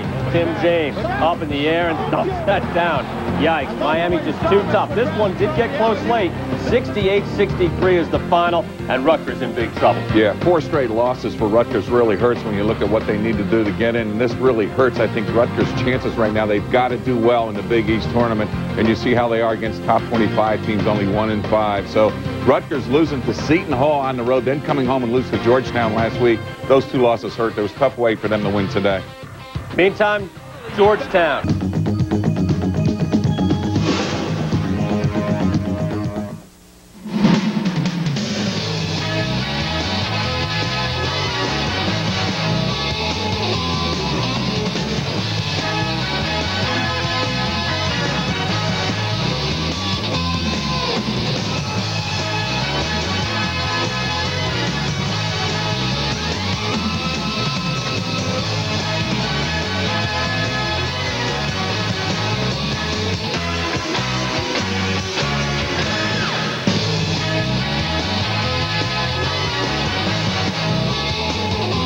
The Garden will be rocking. Hello again, everyone. I'm Bruce Beck. Welcome to the Kevin Bannon Show. Here we go. It's tournament time in the Big East. It all opens on Wednesday with 5 opening round games. It concludes on Saturday night with the championship game at 8 o'clock at the Garden. Scarlet Knights of Rutgers, they open up with the Pitt Panthers on Wednesday night at 9:30. Hope you got all that. Coach Bannon, this is the time of year you look forward to. You sure do. I mean, whether you're Rutgers or any other team, it's a new season for you. And we certainly are excited about our opportunity to go into that Big East tournament and make some noise. Do you expect that building to be rocking? Oh, I think it's going to be great. There's nothing better than the Big East tournament in Madison Square Garden. I know all the teams get excited, but I think it's even more special for local teams. I mean, we know that we'll get a strong contingent up there in the crowd and lots of support, and we'll be ready to go. All right, let's look back for a moment if we might. Rutgers taking on Miami, final regular season game of the 1998-99 campaign. This game at Miami Arena. Tim James honored before the game. First player to have his number retired since Rick Barry. And Rutgers came roaring out of the gate. Yeah, we started well, which was important because we've been struggling with our confidence. Our kids really came out ready to play. It was an emotional game for Miami. Senior day, Tim James' number being retired, so we started very, very well. And you open up with an 8-2 lead. Jeff Billett going strong to the hoop. Yeah, we had some of the offensive confidence and execution that was lacking in the last couple of games. And Miami, I think, is the best half-court defensive team in the conference, so it was good to see. I know you want Hodgson to take that shot. He finished with 13 points. Well, Rob's not an easy guy to figure out. You know, he made his open threes, but he had some opportunities that he just couldn't take. I thought you had some very good defensive plays. There's the block by Dante Jones. Here's a play, kind of like bowling, where Billett ends up with a bloody nose, but you get the offensive foul. Well, that's been our team trademark. When we play that kind of rugged basketball with the defense and the charges and the activity, we've been pretty darn good, and we've gotten away from that a little bit lately. Miami stayed close, mostly on free throws, but here Earl finds Jeff Greer with a 3. Greer 4 for 8 from downtown. I thought Jeff Greer played about as good a game as he's played in our uniform. He slashed and got to the rim. He hit deep threes. He just played a great floor game for us. Off the inbounds play, Earl will find Rashid Kent. A little bit of a doghouse situation for him, huh? Well, not really. Rashid, we needed to mix things up. I think Rashid and Dante have been a little bit flat like freshmen can be late in the year, and I just thought it would be good to let them watch for a few minutes to come in off the bench, and I thought they did a good job. Miami up at the half, 32-27. Oh, what a move by Greer. Great finish because the shot blocker came over and he still shot it over him. Greer had 22 in the ball game on 10 for 16 shooting. Mario Blam was solid. He had 10 points and 12 boards, and Johnny Salmons, can't leave him wide open. No, this is a spurt here that really hurt us because we spent the rest of the night trying to come back. They started the half so well. They executed their offense. They were disruptive defensively. And, hey, they're a great team, probably as hot as any team in the league or a country for that matter. Kevin, Miami goes up by 17, but you battle back. Good signs for our basketball team. That's why I left Miami feeling pretty good about ourselves. I thought at both ends of the court we stepped up and we made this into a war. And it's unfortunate we didn't pull it out, but I think our kids really did some good things down the stretch. So you come right back into the ball game and hit it to 56-50 in this 3 by Earl. Yeah, Earl hit a nice 3. Greer hit a nice 3. You know, we got some things in transition, which we haven't gotten a lot of lately, so it was real good to see. They go back up by as many as 9. Johnny Hemsley, who had a solid ball game. Also, Alvidas Tanise for you with the tip in here. I thought V gave us some good minutes. You know, he was big, he was active and strong, and he didn't play a ton of minutes, but when he was in there, he was involved. Now Greer cuts the lead to 3 on the slicing move to the hoop with a minute 44 to go, but here's the big sequence, end of the ball game. Rutgers comes up with the steal. Jeff Billett to the front court. Tim James with the block. You get the ball back. Billett gets the ball back. And again, Tim James is there for the block. Yeah, I mean, our kids did everything that they had to do in that situation to give yourself a chance to win. And what you have to do is just say Miami's a terrific team, and they just came up with big plays. Tim James might be the player of the year in our league, and he played like it in the last minute there. You think you expended too much energy just getting back in the game? Well, you do a lot of times, you know, and that's been our problem. We've lost 4 straight, and 3 of the 4 we've come all the way back, had the shot to either tie or put the game ahead, and we weren't able to do that. Greer was terrific in this ball game. Rob Hodgson had 13 points and 8 boards in 33 minutes, and Jeff Billett 9 points and 4 steals in 35. It was a game you could have had. Again, there have been a number of games like this year, Kevin, and it doesn't matter if they're number 1, 2, or 3 in the league, or at the bottom, you end up with some close games. Yeah, lately we just can't get over the hump. But I do like the way we played down at Miami. I do think our confidence is back. I feel great about our team going into the Big East tournament. And the attitude that we're taking is let's go in there with a little bit of a chip on your shoulder. Not like last year where, you know, you're happy to be there, let it all hang out. Here I think we have something to prove, and I think our guys will be ready to go. And you have something to prove because you need that W to show the NCAA Tournament Committee that you are a team that deserves to be in the Final 64. Time for the segment entitled Why It Worked. We go back to the Miami ball game for a moment. Why It Worked, brought to you by the Rutgers Court Club. And Kevin, this is an inbounds play, and kind of set up because Jeff Greer was so hot. Yeah, exactly. Jeff had hit a couple of threes, so we set a play up, and we kind of used him as a decoy, and we got Rashid a dunk, and everybody executed very well. It starts out with Jeff setting his man up, coming off a double screen. Rob does a real good job of making a good, strong, wide base, okay? Then you have Rashid coming over. He's going to set the second screen, but it's a decoy. So everybody pays attention to Jeff Greer, who now is coming off the screen, and you see Rashid. He doesn't hold his screen. What he does is it's a little, what we call a slip screen. He goes towards it, comes back, and, you know, we executed it well. Earl gave him a very good pass as well. And you like to get Kent inside where he can use his muscle. Well, you got to have that kind of balance. And when your shooters are making threes, you can make plays like this because they have to respect someone like Jeff Greer. Why It Worked, brought to you by the Rutgers Court Club. And obviously, when things go well on the outside, it sets up things on the inside, and conversely the other way. Definitely. And I hope next week at this time we have tons of things to choose from for the Why It Worked segment. So we don't have to go searching, right? No, not at all. We've been searching lately. Next week, we're going to have plenty of highlights for you. All right, I hope you're right, Coach. We'll take a short break. Coming up next, we'll look at the Pitt Panthers, first-round opponent for the Scarlet Knights in the Big East Tournament.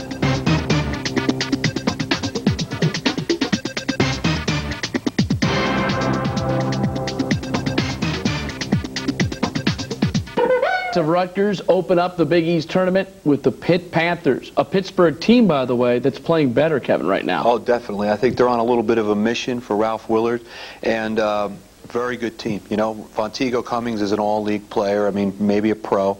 So we know we have our work cut out for us. All right, this ball game will take place on Wednesday. It's the last of 5 games on the slate that day in the Big East. Panthers are 14-15, 5-13 in conference play. Scarlet Knights 17-11 and 9-9 in league play. Fontigo Cummings, you didn't see him the first time you guys went head-to-head, did you? No, we were lucky. He was out with a back injury, and like I say, he's one of the premier players in the league, so we're going to have to start out by containing him well. And they're a good perimeter team. You know, they have a lot of weapons, a lot of kids that can score the basketball, off the dribble, shoot the three, excellent in transition. Cummings averages 16.4 points per ball game, leads the team with 69 steals. Ricardo Greer played well against the Scarlet Knights. He's tough. I mean, he's a guy that's only about 6'3", 6'4", but plays so much bigger. He's capable of hitting a three, but he just wreaks havoc. Like on this play, you just see the kid, he's all over the place, could finish in transition, so we've got to keep that guy off the boards. Isaac Hawkins averages almost a double-double, 12.8 points, 8.8 boards. Yeah, all-league player, tons of double-doubles. When he stays out of foul trouble, their team takes it up a whole nother notch, and that's a pretty important factor in the game. Jared Lockhart made 37 threes this year, and Kelly Taylor made 36. You know, their trademark, I think, is very good perimeter play. There's a lot of kids that can make plays, so if they get you into a chaotic game, they're going to do very well. Here's the bottom half of the bracket. The winner of the Rutgers-Pittsburgh game will take on St. John's, the number 3 seed. Winner of Providence and Georgetown will meet Miami. The Hurricanes go in as the number 2 seed overall. And I'll tell you, look all around this tournament. There's some good matchups early, and there could be some very good matchups in the quarterfinals. Great matchups. I think the balance in the league gets everyone excited about saying, hey, we can go there and get some damage done. And there's a lot of teams going in there with a lot of optimism.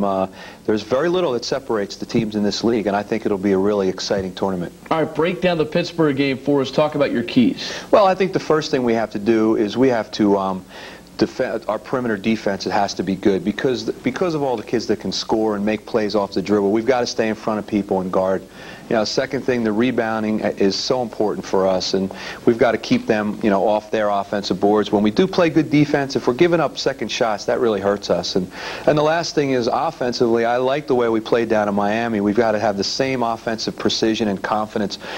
Pitt's one of the top teams in the league in terms of forcing turnovers and getting steals. So we have to be strong with the basketball and execute our offense. And you need that execution for 40 minutes, not for 18 or 16 or 14. Exactly, because against a team like Pitt, if you don't take care of the basketball, that fuels their whole offense. They're one of the best teams in the league at taking a bad shot or a turnover and making it into a basket for them. So, we're going to have to really be precise and sharp and strong offensively. All right, let's go back for a moment to the first meeting of the year between Rutgers and Pittsburgh at the rack.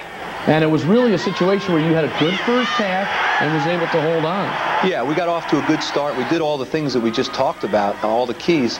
Guys played well, got out in some transition off of our defense, and then Pitt didn't go away and it became a war. But good things here, we just got them spread out, had some mismatches.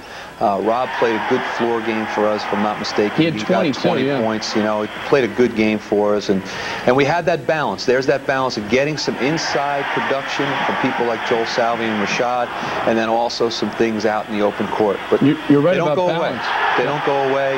They're a relentless team.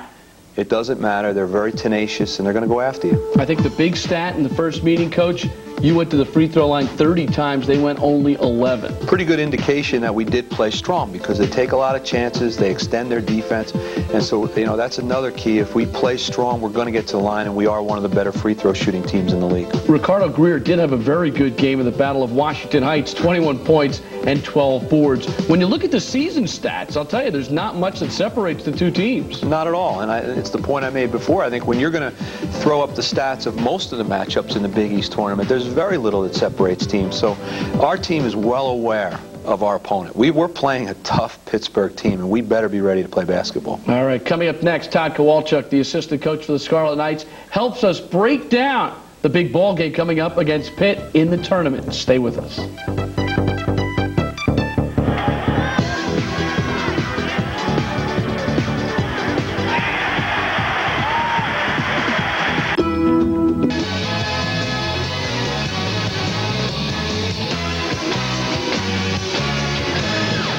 Welcome back to the Kevin Bannon Show. Kevin Bannon and Todd Kowalczyk are like kindred spirits. They are together often.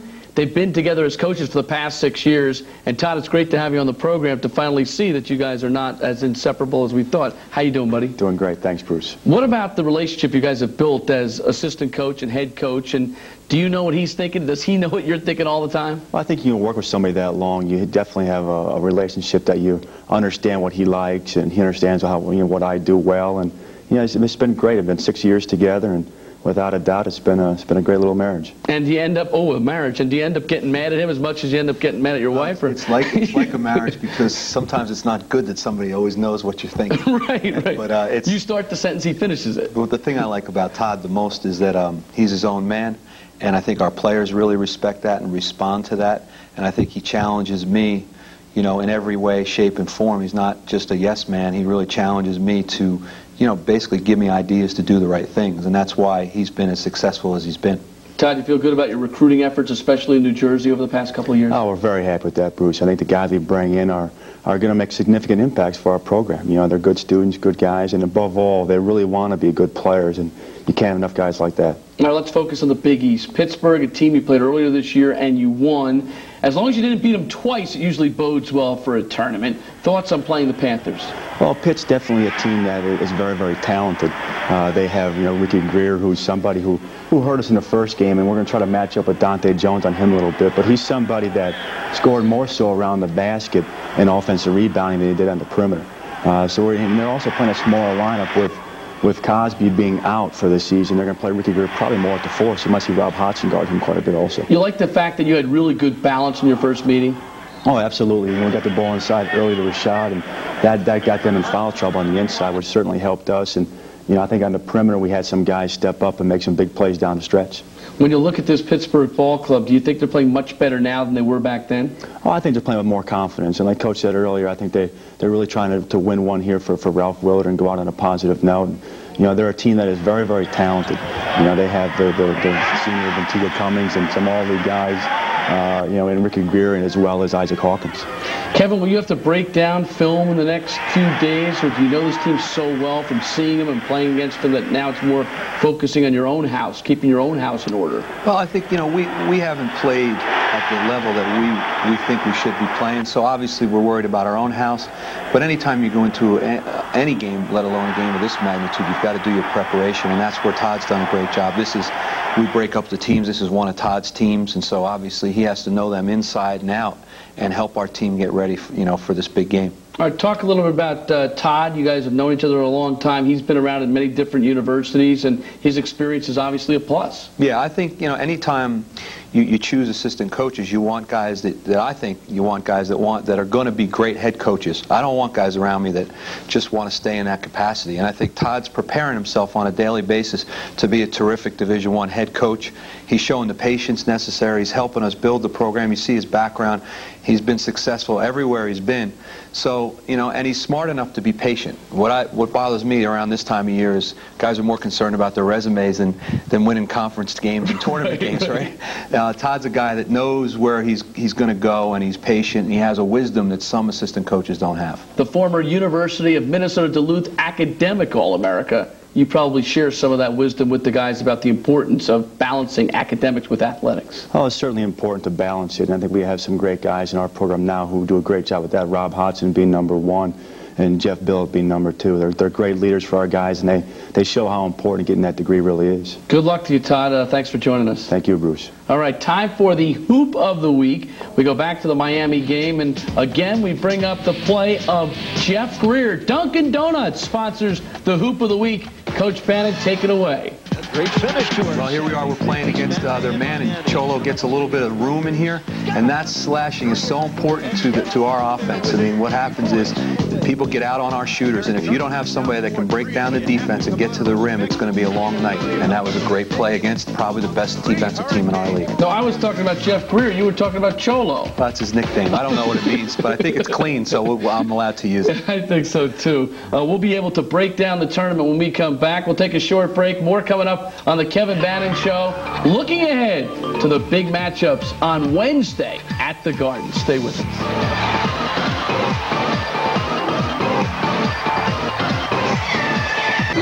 The thing that really scares a coach is the first-round matchup in a tournament, because you just never know where you're going, and if you win that game, Kevin, you can build a lot of momentum. That's it. You can't look past your first-round opponent.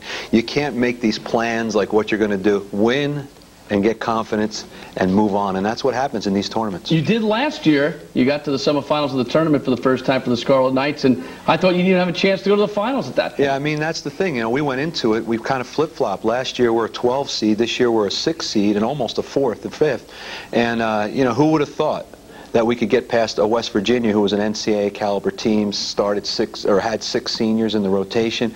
You go and you play the game, and you never know how your opponent's going to take it. Go and be ready and let it all hang out, and then we'll see where it takes you. Here are the final standings in the Big East this year. It ends up with UConn just beating out Miami, St. John's #3, Syracuse winning as the #4 seed, then it's Nova, Rutgers #6, and Providence #7 as far as the seedings are concerned, all the way down to Boston College. That's the way things ended up. Obviously, one of the most intriguing games is that 8-9 ball game, because you've got Notre Dame against Seton Hall. Even though Notre Dame has won twice this year, I just think at the Garden, that's going to be a heck of a ball game. I agree with you. I think Seton Hall's playing very good basketball right now. They almost swept their last trip out to Pittsburgh and West Virginia, and they're a different team, and you got to give them credit. And I love Notre Dame's team. I think that they're young, but boy, there's a lot of weapons there, and they're obviously very well coached. So I think it's a great matchup. This is the February 6th ball game at the Meadowlands, and that was that crushing pick by Phil Hickey on Shaheen Holloway, which kept Shaheen out of a number of ball games. But Troy Murphy, 19 points per game, 9.6 rebounds, and Notre Dame goes on to win. Yeah, and Troy's a tough matchup for Seton Hall, for anybody for that matter, but for a team like ourselves or Seton Hall, he presents a lot of problems. So if they can keep him under control, I think they have a good chance to win. Also on the top of that bracket, Syracuse against Boston College. Syracuse won the season series 2-0. and this should be an interesting ball game, but I think the Orangemen just are a better team in terms of what they've accomplished this year and their overall talent. Yeah, I agree. I mean, I think that they're, particularly the difference with these two teams is the inside strength. I love BC's youth, and I love the way that they came on at the end of the year, which is always tough to do, but I think they just have such bad matchups at the inside game that's going to be the key. But, you know, again, you never know in the tournament.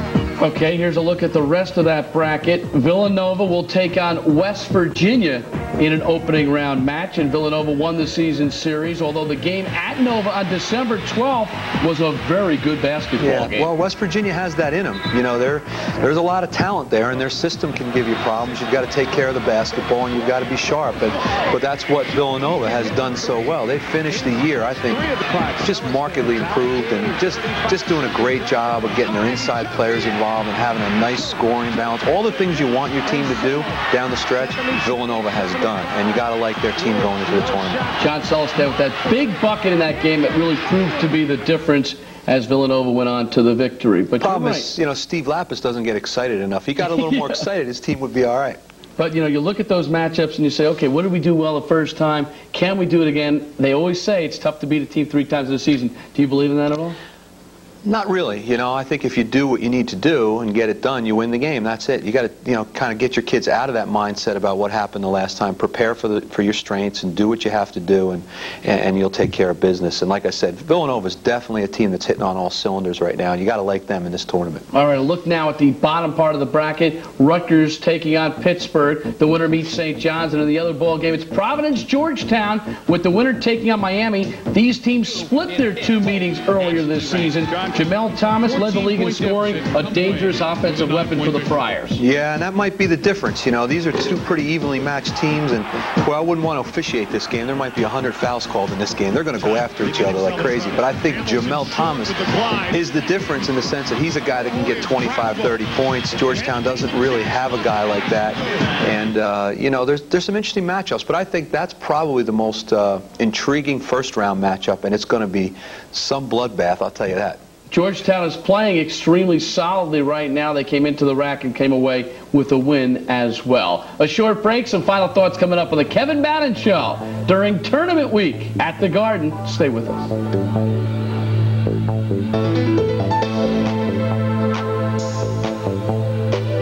Rutgers' destiny. They're 17-11 overall, number 39 in the RPIs, 5-5 in their last 10 ball games, 0-7 against teams in the top 25. Kevin, what do you have to do? Do you have to win 1 game or 2 games to get into the NCAA tournament? Well, I think 2 we're definitely in. 1, I think that the odds are we're in. I mean, if you look at all the important factors that the committee looks at, so many of them are on our side. Are 100%? No.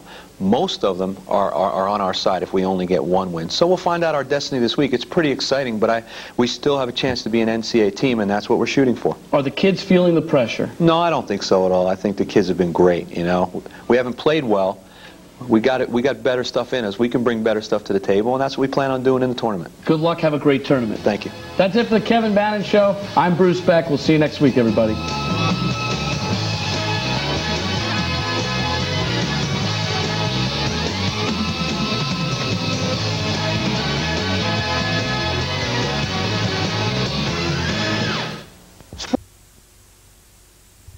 Matchup of the quarters, which really could happen, and I'll tell you, the Garden could be rocking for that one. That could really be great, and you know, I think it's the sort of thing that the Big East has been looking to build for, you know, for many years now. I mean, you know, when Rutgers came in and Seton Hall came in, St. John's was in, everyone was hoping that the metropolitan area would become really the mecca of Big East college basketball. Right. And Rutgers has played St. John's very well this year. You know, they were beating them down in Piscataway before they lost that game. They played them pretty tough at the Garden. They're a team that knows that if they want to get an NCAA bid, the only way that that's going to happen is if they at least get to the Big East Conference Championship. If they can get that far, then they're right back in the hunt. But if not, they're out. See, I think Rutgers, with 1 win, could be in. I really do. Their RPI is 39. Obviously, they're only 5-5 in their last 10. They've struggled against top 25 teams. If they get to the conference semis, I think they're definitely, if they beat St. John's, that would be a definite tick. But if they win 1 and lose the other at 18-12, I mean, that's the classic bubble number. I just have a funny feeling that there's just not that many good teams this year. I've determined that the only reason why a lot of these coaches get paid really big bucks is because for this week alone, they will either lose their sanity or maintain their sanity for this one reason, because they're all sitting there doing exactly what you and I are doing. They're looking at their RPIs, they're looking at their quality wins, they're looking at, you know, what happened in the past. Teams with 18 wins, they always got in. Teams with, you know, a winning record in their conference, they always got in. But you never know what's going on around the country. You never know if all of a sudden someone's going to come up and win the Atlantic 10 you didn't expect, and there goes another at-large spot. That's another good point, Len. You root this week, if you're on the bubble, for everything to go according to form. Right. For teams to win their conferences that are ranked in the top 12. For nobody to show up to just run the table and upset somebody, because then all of a sudden that throws the monkey wrench into the equation. And things haven't gone according to form until like 1976 when Indiana went undefeated and won the national championship. Right. So you know that there's going to be an upset. I mean, heck, where did St. Peter's come from tonight? They're playing in the MAC championship game, and they give Siena a pretty good game for 3/4 of it. So you just absolutely never know. George Mason was not supposed to win its tournament. You know, Murray State was supposed to win its tournament easily. It took a last-second dramatic shot last night for them to win and get in. So really, anything can happen and will happen this week. All right, and looking at the Big East, one of the intriguing ball games is the 8-9 match. Thanks. How are you? Good, Ben. All right, well, first of all, let me just say that I do agree with everybody about Rutgers' second half of the season collapse. Definitely they've gone downhill, but still you have to accept that they do have some talent. Yep. And can pull off a couple wins possibly in the Big East tournament. I think they've got the ability to do that. I really do. I think if they beat Pittsburgh, and I think they should beat Pittsburgh, I have a funny feeling they could play St. John's tough. No, you never know. I mean, we played them right in their backyard in the Garden and stuck with them until we collapsed, kind of like we did this season. Hey, these guys know each other. You know, the playgrounds, you talk about the other type of leagues, you know, Riverside and the Gauchos. Lenny, anytime you play against a kid you see in the playground, there's something extra there. Oh, there absolutely is. You know, it's interesting. I was talking to Mike Jarvis today, and I said, what can you really get out of watching that Rutgers Pitt game? What can you get out of scouting it? And when it came right down to it, he said absolutely nothing. You know, we've played them, they've played us, we know them, they know us. At this time of the year, you worry about your own backyard. You make sure that the things that you've got to take care of. If I'm St. John's, I'm in the gym shooting 100 free throws a day right now because that's what they don't do well. If I'm Rutgers, I'm in the gym and I'm boxing out because I know if I play St. John's, these guys are going to come at me on the glass like, you know, animals with steak on up there. So that's the thing that you got to be aware of. It's not so much what are they doing, what are we doing? And when you talk about St. John's, they have done a lot well with Bootsy Thornton burying threes and with the point guard and Barkley making the right decisions. Yeah, you know, very, very difficult team to play because of what you just said. They have great balance on both sides of the ball. Offensively, very few teams in the country have 5 players in double-figure scoring. Defensively, you know, there's no one really bigger than 6'9" out there. There's no one smaller than 6'1" out there. All athletic, all city kids, all tough. Switch on defense. They don't get caught in mismatches. And, boy, they come to play every night. And here at the Garden, you can see that Rutgers did a lot of things well against St. John's. They were able to go to the hole. They were unselfish with their offensive attack. This bodes well for them if they do get to see him again. You know, I can understand why people are a little bit disappointed with Rutgers because, you know, just 2 weeks ago it looked like they were a lock. I mean, everyone was certain that they were getting in. And I think we've got to keep in mind that, you know, this is only the second year of an extensive rebuilding process. I mean, they obviously have some great talent that is going to lift them. Dante Jones is a player for the future. There's no question about it. They've got a great class coming in. So, you know, you take those things and you put it together and you say, you know what, if they don't get in, this is the burn, this is the sting that they'll remember all through the summer into next year. And what happens here is you have to judge a coach by 4 or 5 years because he's got to get his kids to the point where they're seniors. Then you can judge a program and a coach that comes in, I believe. Absolutely, and I think he's done a great job thus far. I mean, you know, Billett clearly is playing for him. If he wasn't, his brother wouldn't have signed to come there. You know, Hodson is playing for him. I mean, I think he's doing all the right things. He's made the commitment to here in the metropolitan area. He's getting the kids from New Jersey.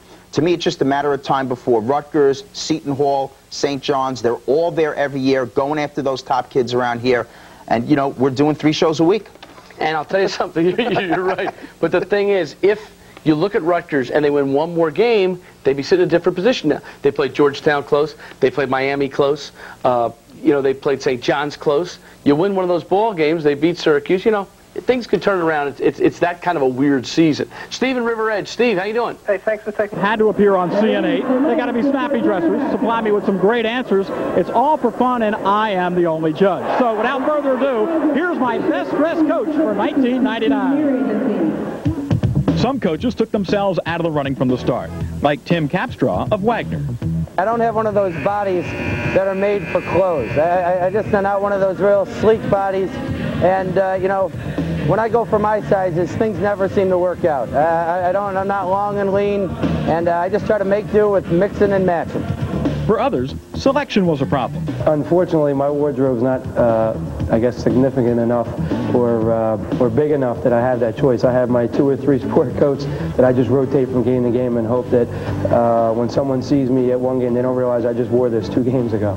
Bill Carmody of Princeton hardly wore a jacket and tie all year long. Was he trying to set a trend? No, I think like Calipari and one of those guys probably is a trendsetter. I'm a follower in this regard.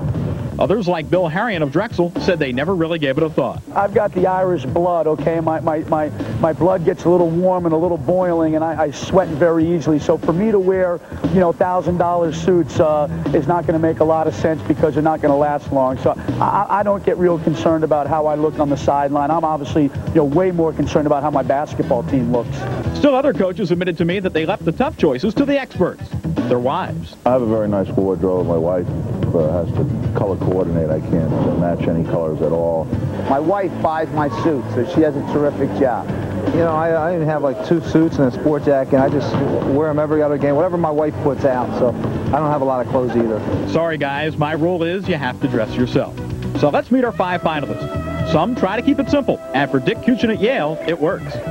I've never been one of those kinds of guys that worry about the wardrobe. I used to do a little modeling for Rochester's Big and Tall, so they get a little bit of a plug. But the fact of the matter is I'm probably a blue blazer and gray slack kind of guy. I'd prefer to get dressed up outside the arena. It takes confidence, and Fran Dunphy of Penn has plenty of it. I think I'm an outstanding dresser as it is, so each time I'm out there, I don't worry too much about what it is I have on. You have to be serious about your appearance, and Tom Green of FDU pays attention to details. Absolutely. TV games, you know you're going to get a little more exposure than you normally do. Make sure I got my new suit on tonight, and brand new tie, and shoes are polished, and teeth are brushed, and hair's combed. I don't have many hairs left, but they're combed for sure. And you have to be able to walk the walk and talk the talk. Don Harnum of Ryder can do both. You know, you do the best you can with what you have. Well, it's definitely better than Tim Capstraw at Wagner, definitely better than Dave Calloway at Monmouth. And our last finalist, Kevin Bannon of Rutgers. He says he likes to get dressed up. And as the former boss of the current Ryder coach, Bannon says Don Harnum needs to take a long look in the mirror. He thinks he dresses well, but if he didn't have his wife, I think he'd probably wear his pajamas to the games and think that he looks good.